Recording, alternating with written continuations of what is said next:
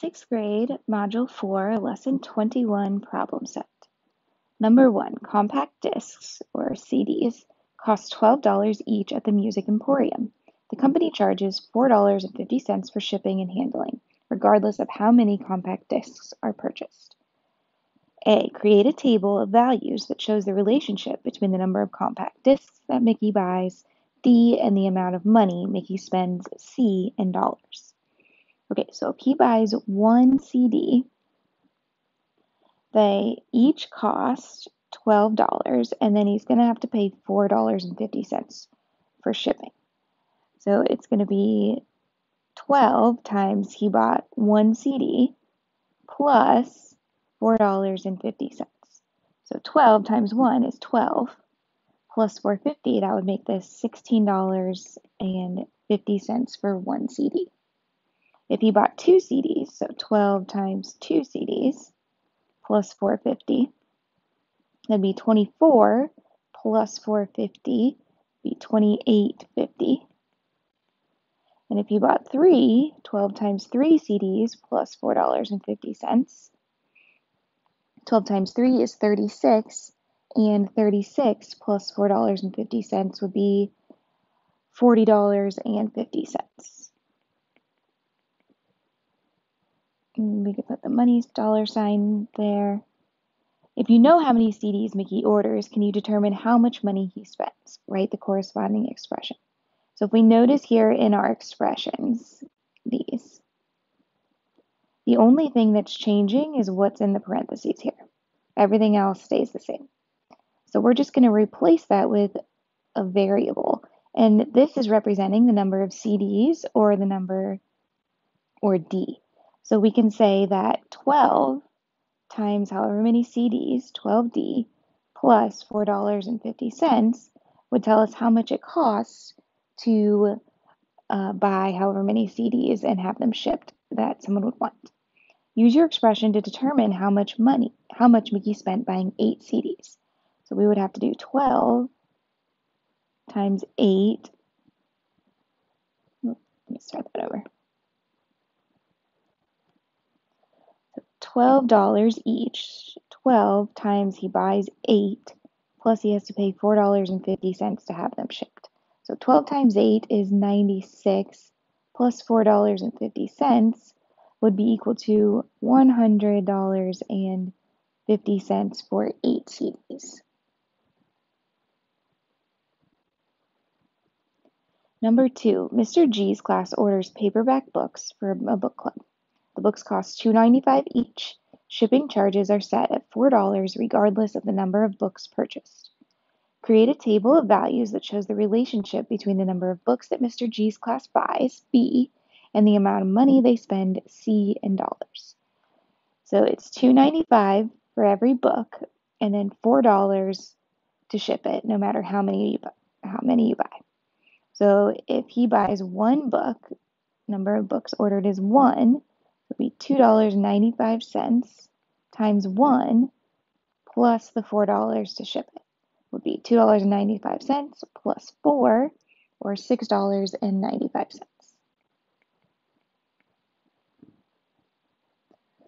If he bought $2.95 times 2 books plus the $4 to ship, let's do $2.95 times 2.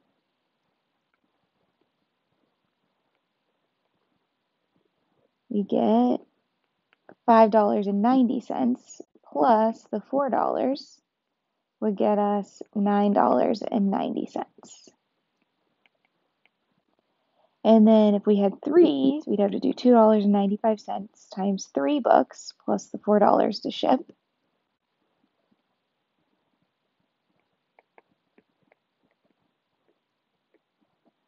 Three times 5 is 15, carry the 1. 3 times 9 is 27, plus 1 is 28. Carry the 2. 3 times 2 is 6, plus 2 is 8. And then our decimal point, there's 2 digits behind them, so we put it right here. Plus the $4 to ship would be $12.85.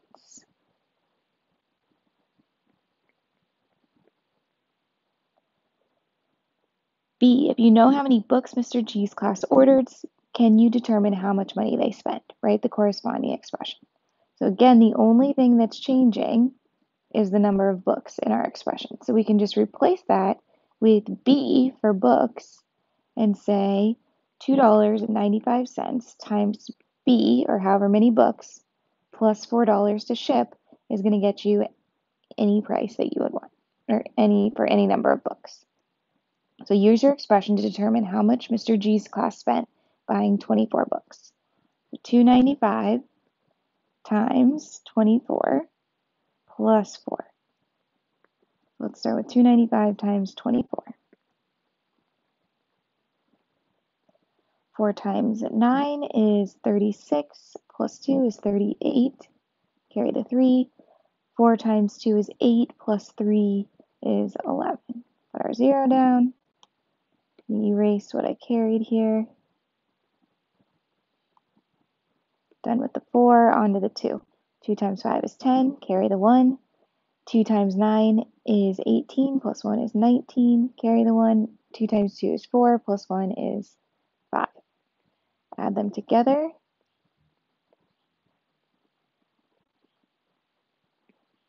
We get 7,080, but we need to put our decimal point back in. So there were 2 digits behind a decimal point in our problem, which means I'm going to move it over 2 places. So we get $70.80. Then we need to add the $4. And we will get $74.80 for 24 books. Number 3, Sarah is saving money to take a trip to Oregon. She received $450 in graduation gifts and saves $120 per week working. Write an expression that shows how much money Sarah has after working W weeks. Okay, so she gets $450 in graduation gifts.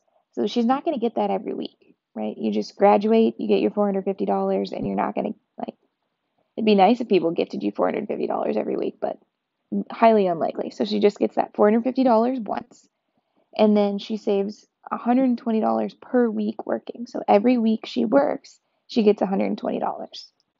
So that's where we can bring in W. So $120 per week, 120 times however many weeks she works, plus she has this $450, that one-time payment of $450.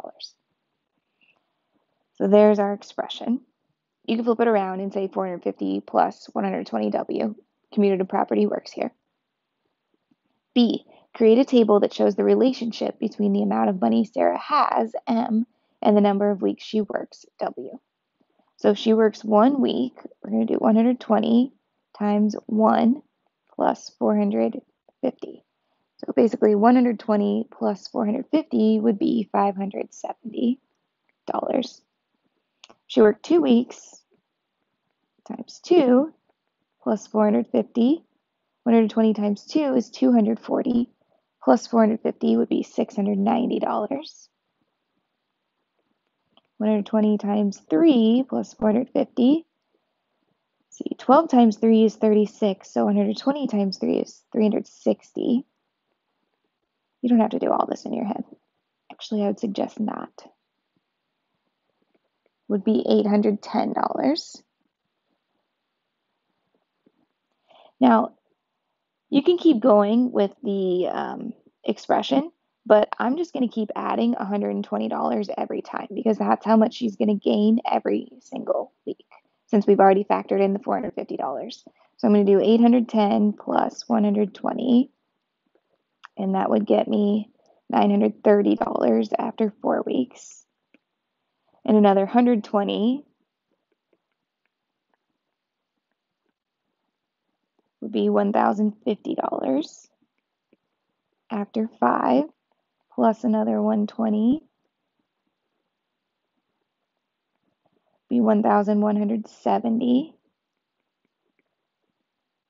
plus another 120. Let's start over here. be $1,290 after 7 weeks, and then another 120, $1,410 after 8 weeks. The trip will cost $1,200. How many weeks will Sarah have to work to earn enough to go on her trip? So we can just look at our chart here and see where will she be when she has enough to go on this trip, or $1,200. So in week 6, here she has 1,170, but that's not quite enough. She's going to be $30 short. So she's going to have to work 7 weeks to get to 1,290, which will get her over that $1,200 mark. So she'll have to work 7 weeks in order to raise enough money to go on her trip. Number 4, Mr. G's language arts class keeps track of how many words per minute are read aloud by each of the students. They collect this oral reading fluency data each month. Below is the data they collected for one student in the first 4 months of school. Assume this increase in oral reading fluency continues throughout the rest of the school year. Complete the table to project the reading rate for this student for the rest of the year.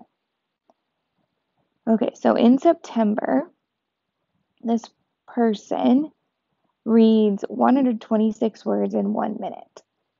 Then in October, they read 131, November 136, December 141.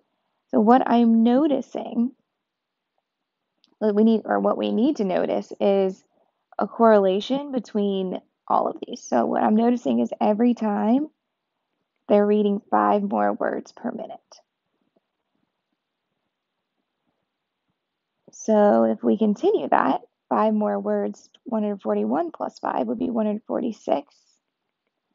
And we're just going to keep adding 5. 151, 156, 161, 166, 171 words. B, if this increase in oral reading fluency continues throughout the rest of the school year, when would this student achieve the goal of reading 165 words per minute? So we want to know when they're going to reach 165 words per minute. So April's 161. May, they finally crossed 165 words. So that would be in May.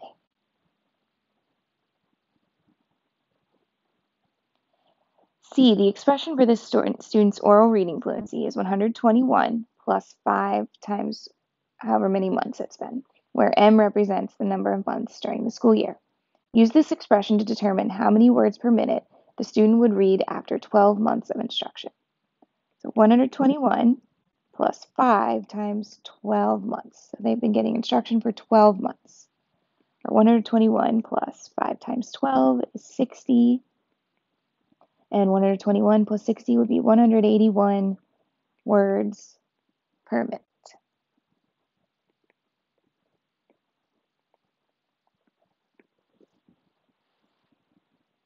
And number 5. When corn seeds germinate, they tend to grow 5 inches in the first week and then 3 inches per week for the remainder of the season.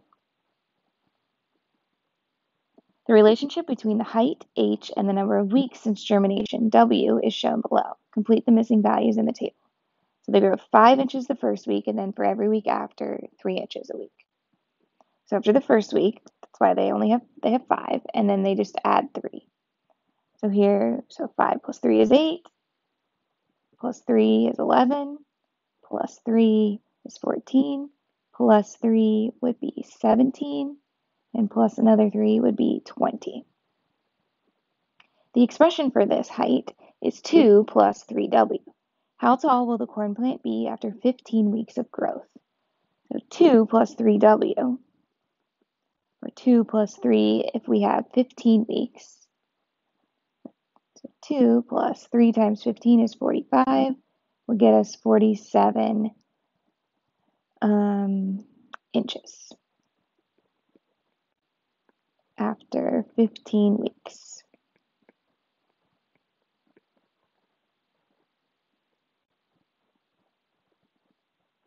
And number 6. The Honeymoon Charter Fishing Boat Company only allows newlywed couples on their sunrise trips. There is a captain, a first mate, and a deckhand manning the boat on these trips. Write an expression that shows the number of people on the boat when there are C couples booked for the trip. So a couple means two people, a honeymoon couple. So if there is also the captain, first mate, and deckhand, so that's 3 extra people. So there's always 2 times however many couples, because there's 2 people per couple, plus the extra 3 people that are needed to man the boat. So 2C plus 3. Or you can flip it around and say 3 plus 2C.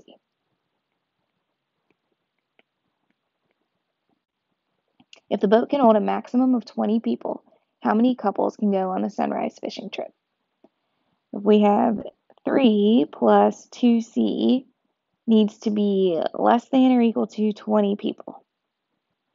That means that 2C must be less than or equal to, if we get rid of this 3 and we get rid of 3 here, we only have 17 people that is actually dedicated to the amount of couples. So that means that if we did 17 and we split that in 2, we would get 8.5 couples. But can you have 8.5 couples? I mean, you can't have half of a person or a couple, because then that's not a couple, right? So really, the maximum they could have would just be 8 couples, which would be 16 passengers would fit with the 3 crew members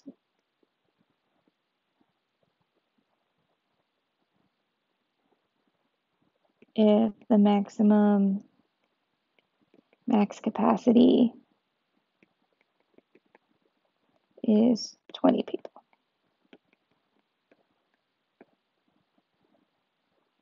And that's the end of lesson 21.